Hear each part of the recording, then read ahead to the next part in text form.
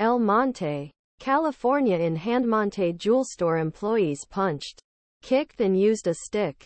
And the new survival video shows chased suspect during the shot-and-C-Soygun initiative.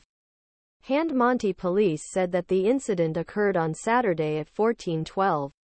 The video, which is currently a part of a police investigation, shows employees fighting against the suspect before escaping through the front door and escaping with empty hand. The conflict, according to employees, began when man armed with a hammer and smashed screen. When family decided to take the issues in their hands, tables turned. My uncle and my father were pulling him.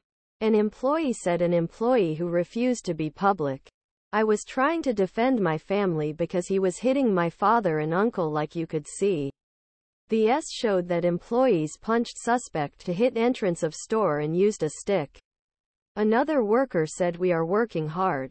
We wouldn't let someone get their belongings. We knew it would be one day. It was happening everywhere in California. We knew it would happen. Police said that many of the workers were treated due to mild injury. They said that they knew the suspect as someone who came to the store 3 weeks ago and wanted them to see their most expensive belongings.